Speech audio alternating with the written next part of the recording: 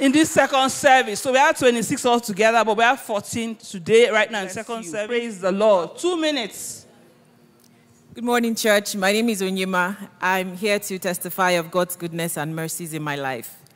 Yesterday was my first Canada Day as a Canadian citizen. Amen. I took my oath of citizenship a few weeks ago, and I'm thankful for the privilege of being Canadian. This particular testimony is special because I'm someone who had lived in Southeast Asia, and I have experienced different forms of discrimination because of my citizenship at birth, and I don't take this opportunity for granted, and I'm forever thankful to God for giving me a clear path towards achieving this. I also want to thank God for examination success. Last year, I embarked on a training program in a technical field for the purpose of career transition. It was a challenging process because I had zero knowledge or experience in this field, but God raised helpers for me throughout the journey who went out of their way to ensure I succeeded. During the week of the final exams in April, I received news from home that totally shattered my world, and I was going to postpone the exams. But I remembered the word of knowledge during the June Jesus is Lord service from 2022, where Pastor declared that God said to go ahead and start a new career. I held on to that word and sat for the exams. It was very tough because of my state of mind, but God came through for me. Where is this thing? God came through for me, and I passed, and I give him all the glory. Lastly, I also want to thank God for increase and promotion in my finances. During the first Sunday service in January of 2022, it was just my second time in NCA, and Pastor gave a number that he was going to sow into the 2022 Open Heavens for 2022, and he encouraged us to do the same. It was only my second time in NCA, but I made a vow telling God, since Pastor had given a number, I will sow a certain percentage of that number because I'm still upcoming.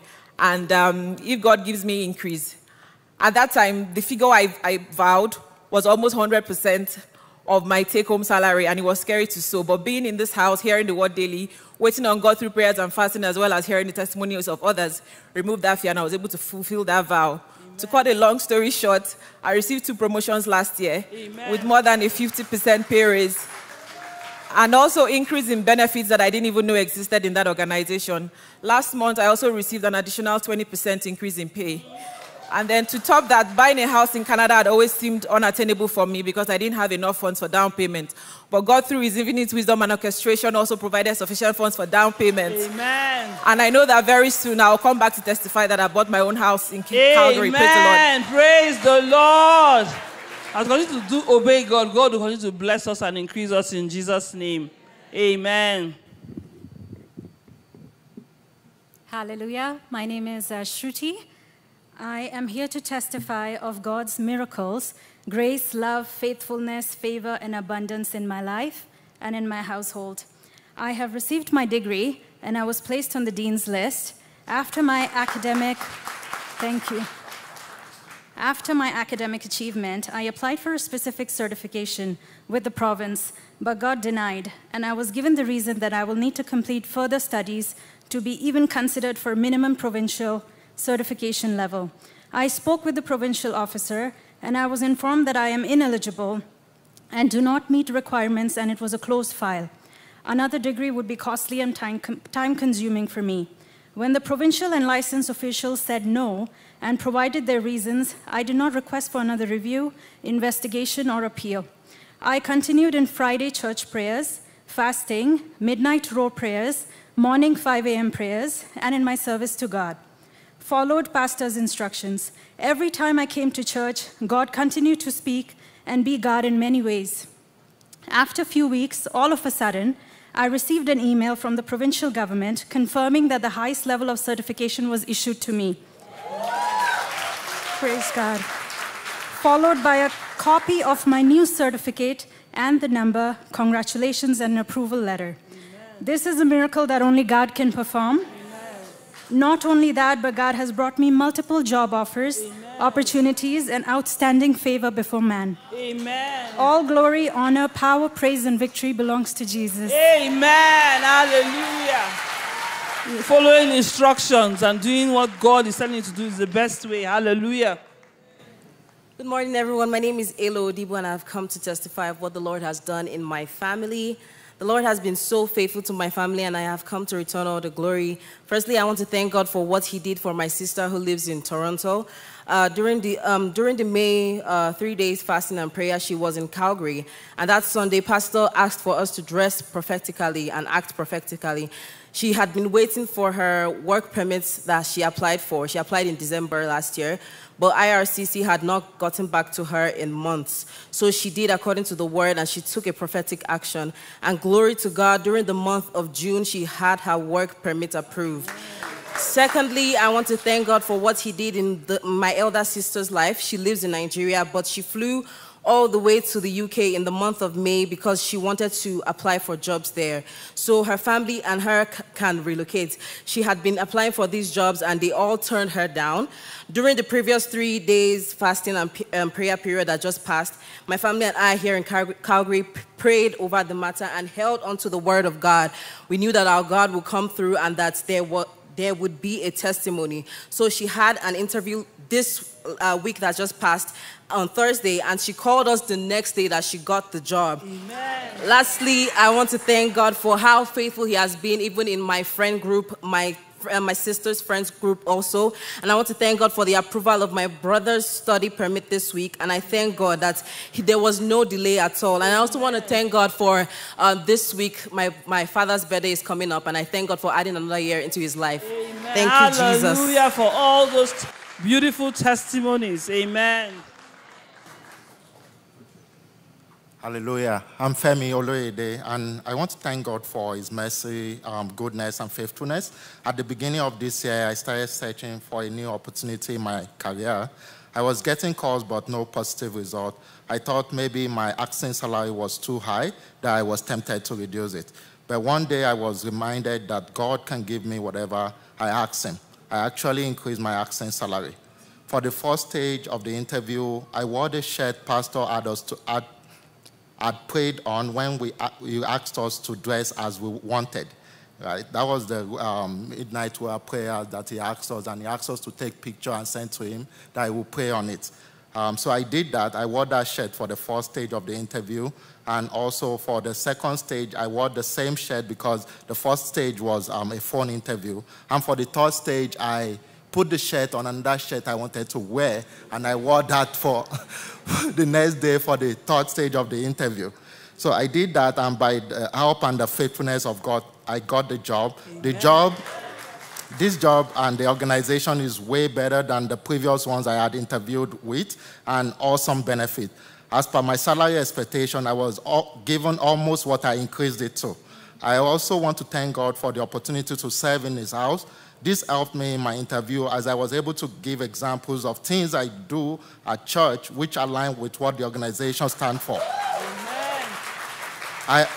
I also want to appreciate the career team, and I also want to appreciate my lovely wife for her advice and support. Thank you. Amen. Hallelujah. Our God will continue to give us new opportunities in Jesus' name. Amen. Morning, everyone. My name is Philip. I'm here to testify to the goodness of God. 2 minutes. Yes. Oftentimes when people give testimonies about passing exams, I'm always like, yeah, what's the big deal, right?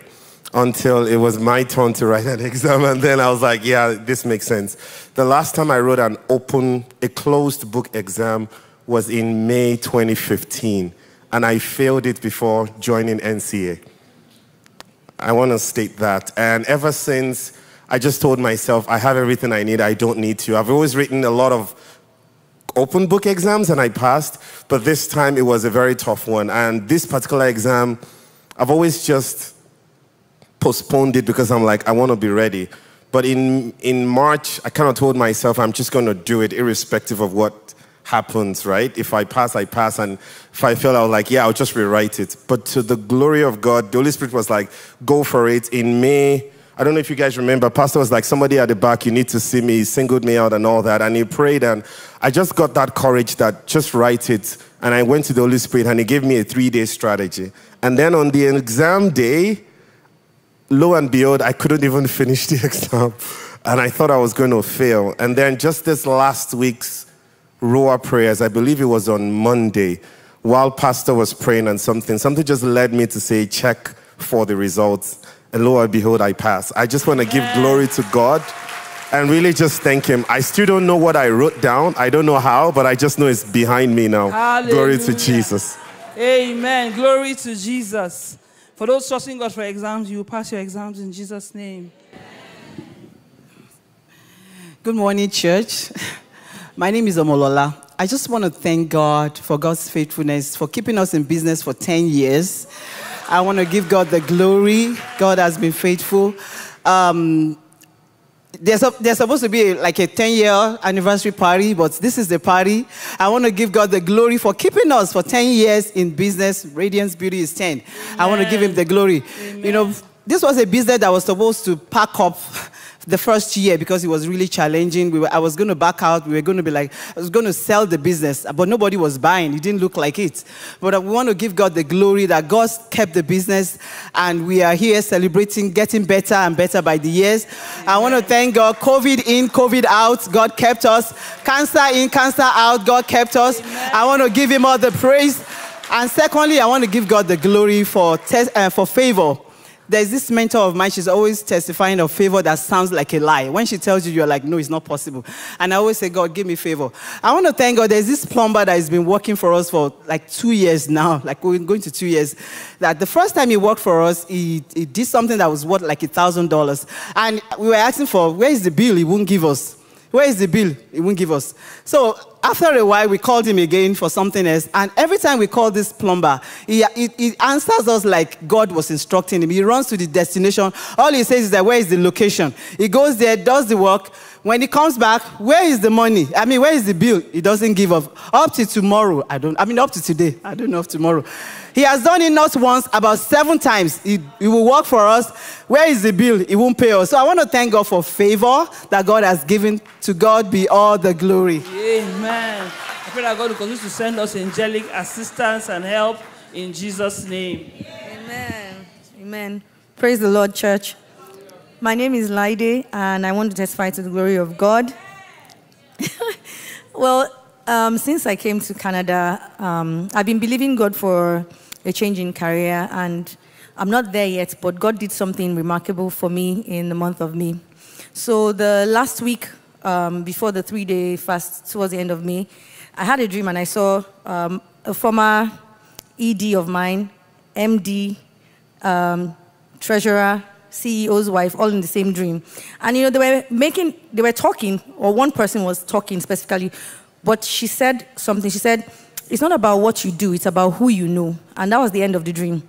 Fast forward to the 3-day fast. Pastor had said on the Friday that if the name Clement means anything to you, come out. So I came out. Clement happened to be one of the hiring managers that hired me at my current place of work, so I came out, and Pastor prayed. When he was praying for me, he was praying for favor. He just started praying for, favor in my career, favor in my job, and all those things. I was leaving, he called me back and prayed the same prayer again. Then the week where we were doing the midnight prayers, Pastor had said, I think on a Tuesday, I believe, into Wednesday, he said, there's someone here, you're going to go for lunch. They're going to invite you for lunch. Be professional. So twice in the week, I go to work, and that thing just stuck. On a Thursday, I think Wednesday, during my lunch, it was just towards the end of lunch, they called an impromptu meeting at my place of work. Everyone was to attend. I almost missed the meeting because I was running late. At the meeting, they told us that they laid people off. And, people that had come to work with us that morning, my colleagues, they were laid off. I just want to thank God for preserving my job. Amen. I want to thank him for being mindful of my... Hallelujah. Amen. God continue to instruct us and guide us in Jesus' name. Praise the Lord. You bet. My name is Evelyn White. I just want to thank God for preservation. So my older son experienced earthquake in Romania. It was so bad that bricks fell from the chimney onto my grandson's bed. It was really bad. But I'm thankful. I thank God because I'm standing here today and this mama bear is not crying at all. I'm grateful to God because God preserved my family. He preserved all of them. Nothing. They came out unscratched. Nothing happened to them. So I'm thankful to God because he said he will give his angels charge over you. They will keep you up in their hands lest you dash your foot against a stone. Well, we did not dash our foot against a stone. We are here and I just want to bless the name of the Lord. Hallelujah! Thank God for that mighty deliverance. He will give his angels charge over us. Amen. Hello, everybody. My name is Osase, and I have 2 testimonies within 2 minutes.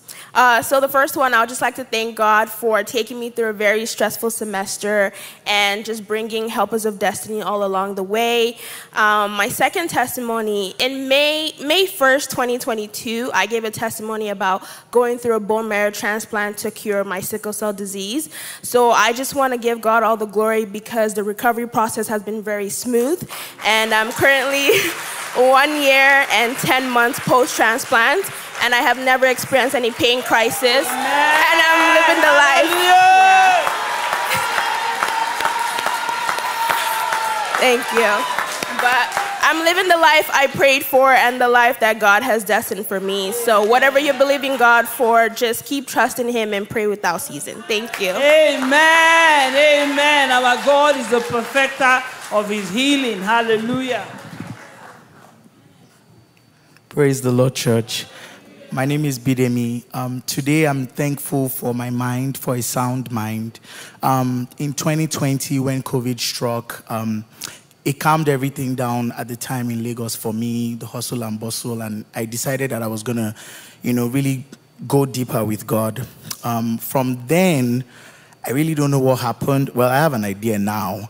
I went from having deeper connections with God to actually having agnostic thoughts, to having depression, anxiety,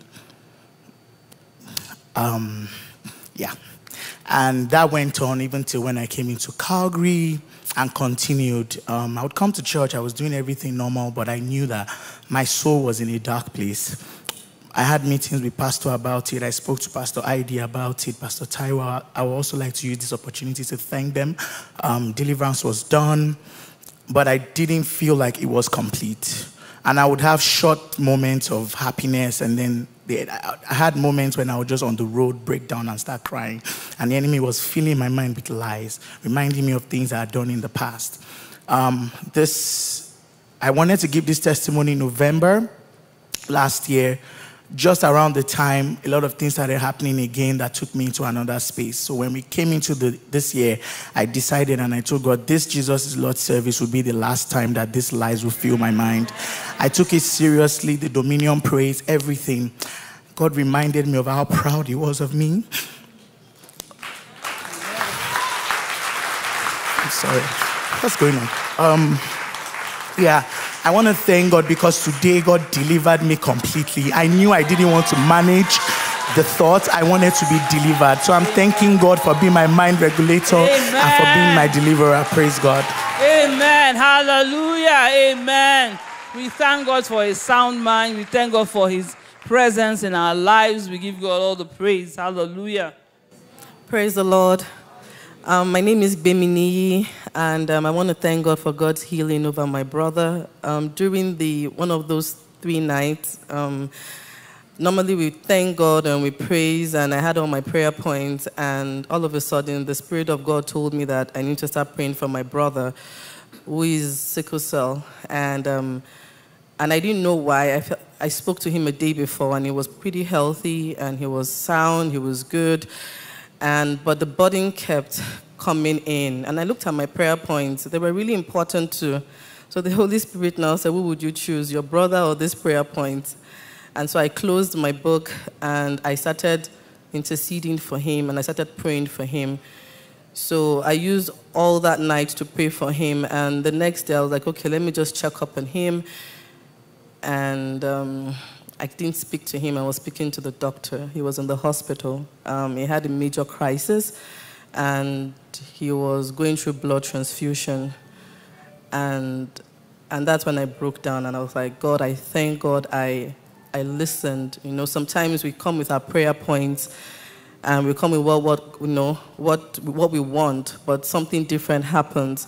And I thank God I listened to him, and within 3 to 4 days, he had left the hospital. He's doing well. He's doing very, very well. Amen. And lastly, I want to thank God for, there's something called 11th hour miracle, but this is my 12th hour miracle. Pastor said in the last midnight prayer that you're going to get your miracle before the end of the month. It looked so impossible.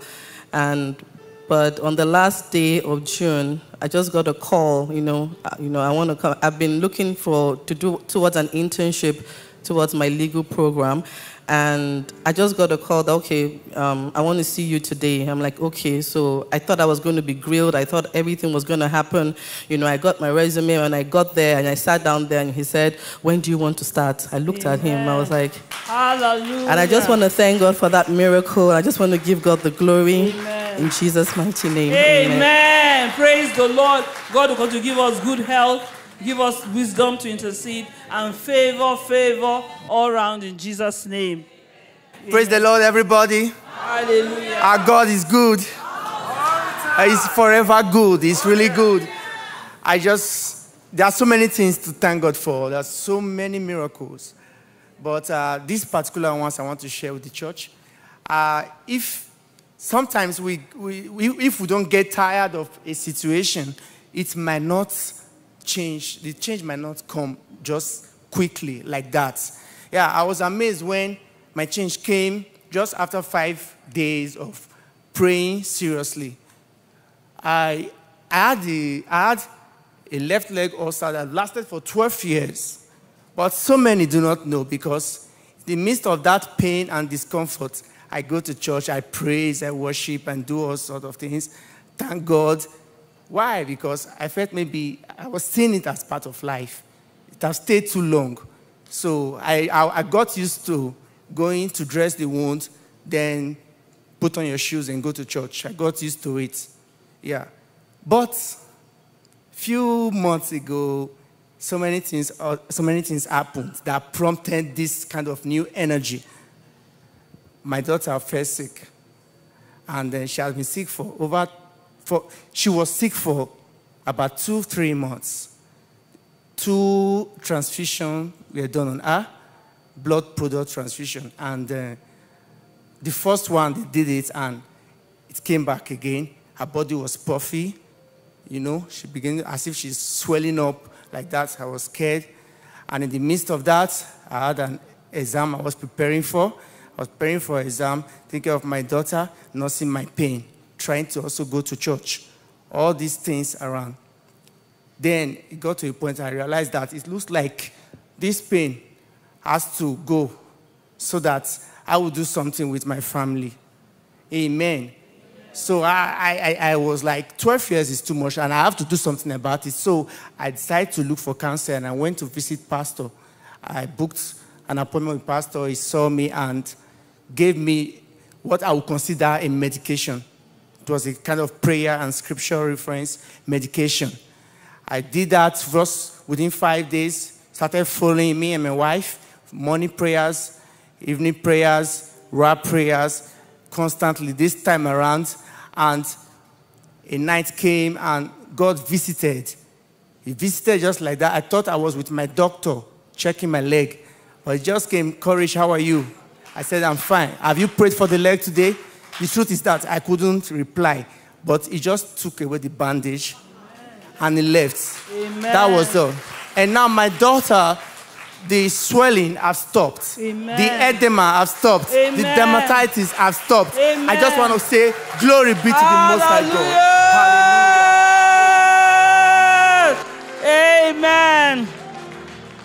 We have to take God seriously and be tired of the problem. Hallelujah. Amen. Amen. My name is Barry. Mm-hmm. I've come to return thanks to God because I told God, and in everything I have that covenant, I'll give him thanks. So I thank God, and God provided. I want to use this opportunity to thank the pastorate, to thank the choir, and friends and family that supported during my mom's funeral. And I give God praise for the strength that he gave to us to bear the burden and heal our brokenhearted. our broken hearts. Secondly, I want to thank God. Last year, I was just spot checked. Doctors just picked me up and said, come and do mammo. So I'm like, I went back to my family doctor. I'm like, who ordered this test? Because I'm not that kind of patient that sees and doctors will be, I will talk back. So I now said, okay, who ordered? She raised her 2 hands and said she didn't order it. So I still went. I'm like, okay, it's for my good. So I went, and there was a new radiologist, and she just wanted to do a lot of experiments. So after the UT, she decided to, she came in, she wants to do a biopsy. So I looked at her, I'm like, I will not be your patient. I didn't say it to her, but my eyes were speaking to her. So I decided, I'm like, okay, I raised the prayer alert. I'm like, okay. So at the end of the day, she did the biopsy. To her disappointment, she was like, I hope you don't give me that stare anymore, because I'm like, I won't see you again. And I decided to okay, I'll go to the surgeon and let them take out this thing so they don't bother me again. And when I met the surgeon said, Pastor kept saying it's only a lump. I kept claiming that even though I knew the pathology result was low risk, at the end of the day, the surgeon told me, avoid people like me, to my face. Don't come to this clinic again. And I literally got up and did my feet like this, and I walked out of that clinic. I didn't look back. I didn't even know somebody saw me around the vicinity, FMC. And lastly, I want to thank God, because when anything that I said, just keep saying amen. That's just the bottom line. Lastly, I want to thank God for a miraculous job offer. Sorry, just 1 second. God did something miraculous. Out of 500 applicants, I was called for an interview. It was a government job I've been believing God for. And in their words, they said, we are so close, don't give up hope, because we want you to join our team. Amen. This was an email from one of them. She kept following me up every week, because my security clearance was taking forever because of the strike and everything. I just signed my offer letter on Wednesday, and I give God the praise, because it's been my #1 prayer point.